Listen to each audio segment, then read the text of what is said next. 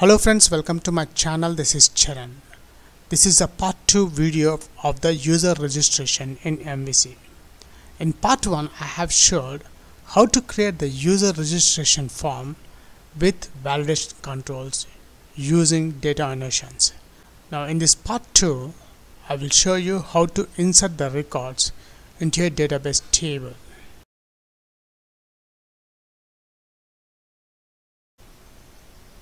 And here we got the output. Now I'm entering the details. Charan, age 28,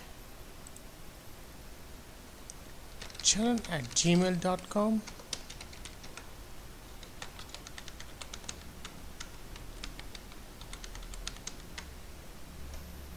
I'm selecting male gender. I'm accepting the terms and conditions. Click registration.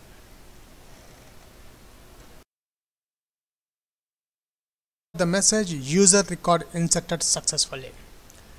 Let's check in the database table this Charan record is inserted or not. The username Charan is inserted in this table or not. I'm executing. And see, here we got the username Charan is inserted successfully. Before writing the coding part in MVC, first we'll create a table in the SQL Server database. I'm expanding the databases, and SampleDB is my user database, and I'm creating a table in SampleDB. Right click the database, new query, create table dbo.user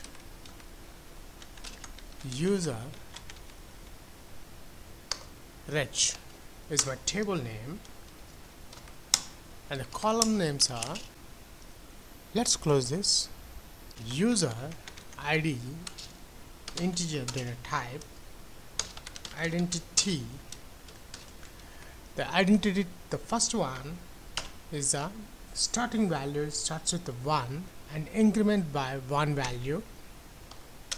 It's a primary key. Username and varchar 50, and the third column is the age, which is int, email and varchar 100, user password and varchar 100. Let's copy this one.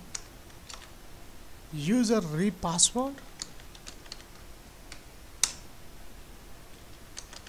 gender cat. That's it. Let's execute. Command completed successfully. Let's expand the SampleDB, the tables, refresh the table, and here we got dbo.user table. Let's browse the table, select top 1000 rows. At this moment, this user reg new table contains 0 rows. Now let's switch over to the MVC project. We'll insert the values into this user reg table. Go to controller, validate controller. First thing, I'm importing the namespaces using system.data, using system.configuration, using system.data.sql client. After adding the namespaces, now I require the data source connection string of the table user reg.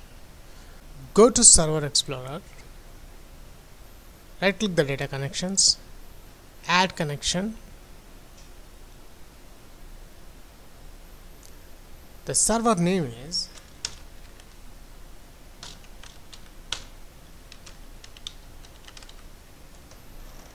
database name sample DB test connection.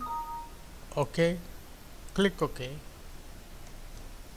And notice in the Server Explorer under data connections we got the SQL Express sample db.dbo.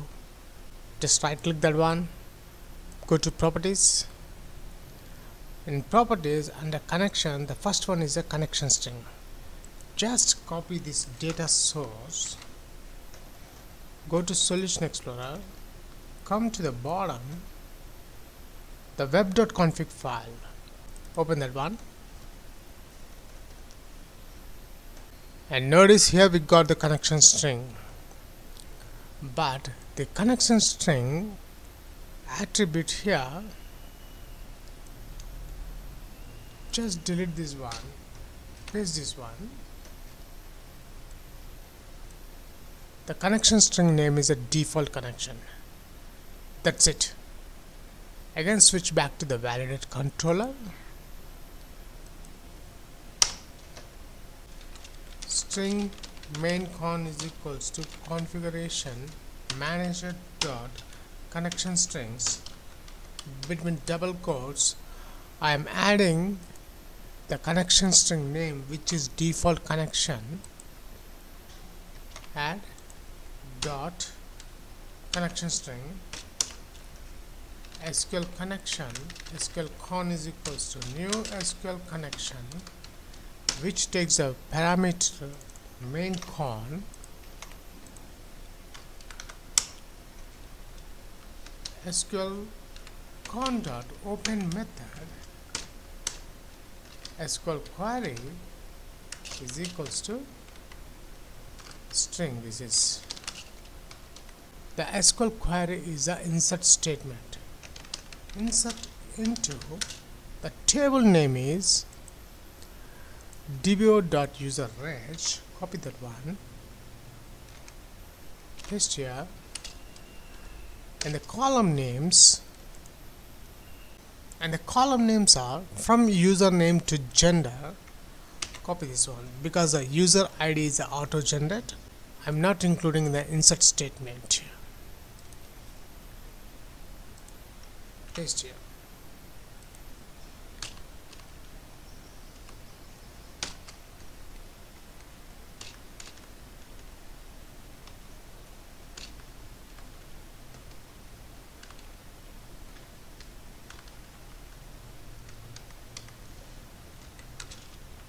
Values at username at age at email at user password at user read password, at the last one is a gender.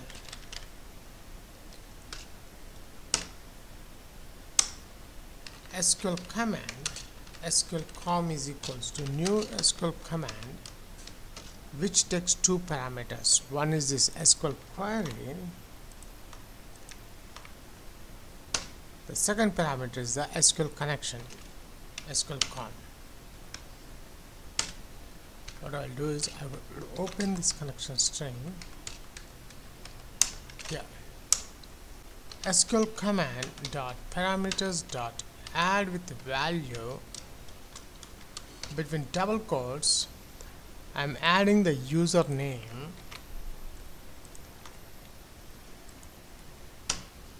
and the object value is vc dot username. Let's copy this one. Age vc dot age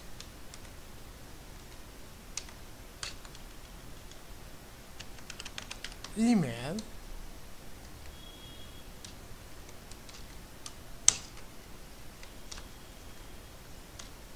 dot email user password pc dot password, copy this, and the last one for the gender, user repassword,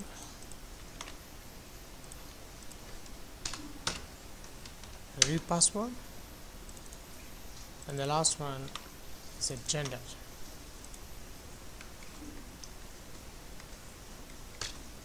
Dot gender. SQL command dot execute non-query, and here after adding the record successfully into my database table, I want to display the message on the browser. For that I'm using view data, between double quotes I'm adding message is equals to user record inserted successfully, semicolon. The last one, let's close the SQL connection string, that close method. To display this message on the browser, we need to add the view data message. Let's copy this one, go to index.cshtml, come to bottom, here after div, add html dot view data message, and this one I want to put in the h1 tags. Copy here and paste. That's it. Let's insert the records in a table. Google Chrome, and here we got the output. Now I'm entering the details. Charan, age 28, charan@gmail.com,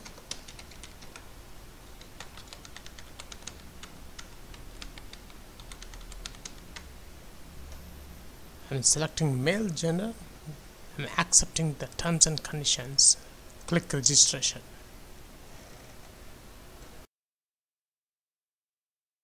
The message user record inserted successfully. Let's check in the database table this Charan record is inserted or not. The username Charan is inserted in this table or not. I'm executing, and see here we got the username Charan is inserted successfully.